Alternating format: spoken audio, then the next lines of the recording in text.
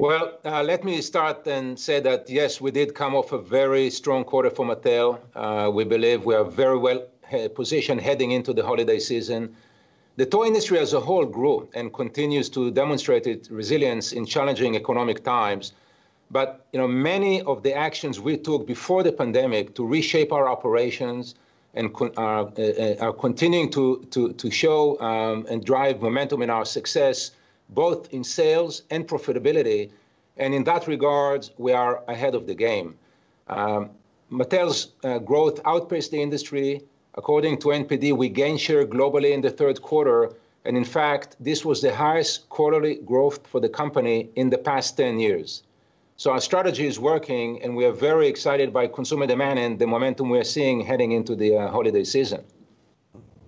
What do you think has been the most important initiative under your watch?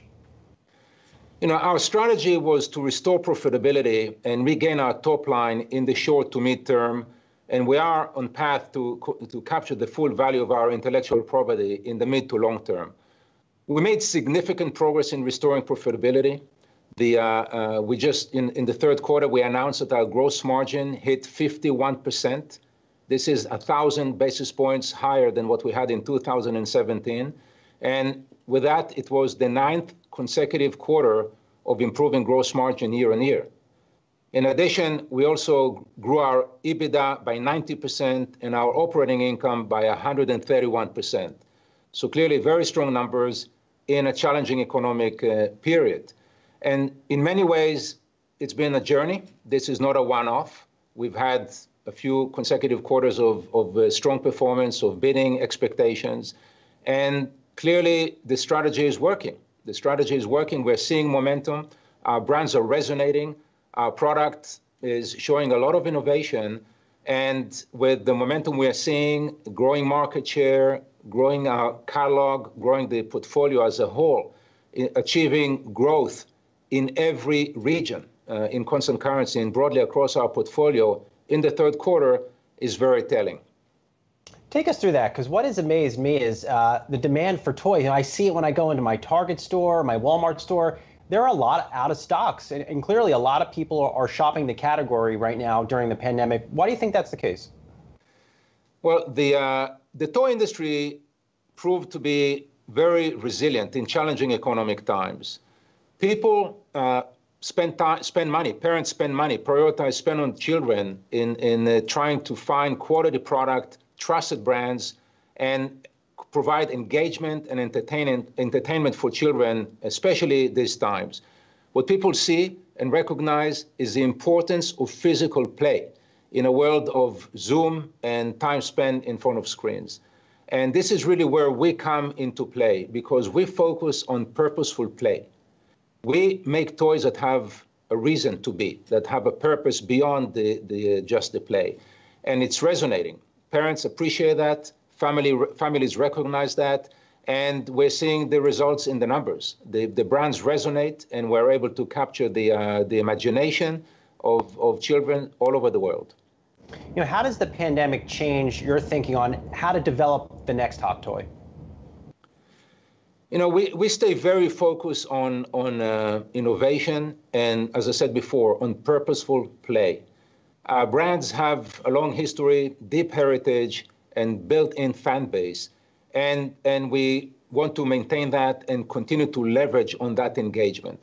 And as long as we create great product and continue to innovate, good things will happen. The one thing I would say is that we did accelerate our strategy to drive more online retail and e-commerce. This is one behavior, one shopping behavior that changed or accelerated. We did expect that to happen, but what we're seeing is probably 2, 3, even 5 years ahead of what we would have expected. And in line with that, we're also advancing our game in the e-commerce space. And we just announced that our e-commerce business grew significantly and continued to outpace other channels, even as more stores reopen. Online retail and e-commerce hit or grew 50% in the third quarter, and at this point represents about 30% of our global retail sales. American Girl, our direct-to-consumer business, more than doubled and represents more than 50% of sales. So we also change the way we engage with consumers and find ways to meet demand, even in challenging times. One product you're selling a lot of online is Barbie. Barbie sales up, 30% in the most recent quarter. Barbie's back. Why is Barbie back? Yes, Barbie did exceptionally well, up 30%, as you said, almost in every segment. What's even more astonishing is that retail sales were up 50%. 50%. This really speaks to the strength and ongoing momentum of this incredible franchise. You know, it's all driven by great product, design-led innovation, very effective demand creation, and cultural relevance. And when we say cultural relevance, we talk about diversity, inclusivity, purposeful play. This resonates with parents all over the world. Barbie was the #1 toy property in 12 out of 13 weeks in the US. And in fact, it was the #1 toy property overall globally in the third quarter, not just among dolls. Barbie had its highest quarterly growth going back more than 20 years. And, you know, it's been a long journey about evolving body, ethnicity, storytelling, a lot of innovation around product. We very much reframed the conversation around Barbie to be purposeful and seeing significant franchise power and opportunity for more growth and expansion for this incredible franchise. How do you keep Barbie culturally relevant over the next year? This is what we do. This is our DNA. Finding that connection, staying relevant, staying ahead of the game, staying ahead of the curve. We're not following trends. We try to set trends. And this is what we do. There's no playbook for that. It's a combination of art and science, a lot of data, but more than anything, it's based on great innovation and really, really good instinct of our people, of our team that find a way to connect with consumers and remain culturally relevant. And it's not just Barbie, it's across the entire enterprise.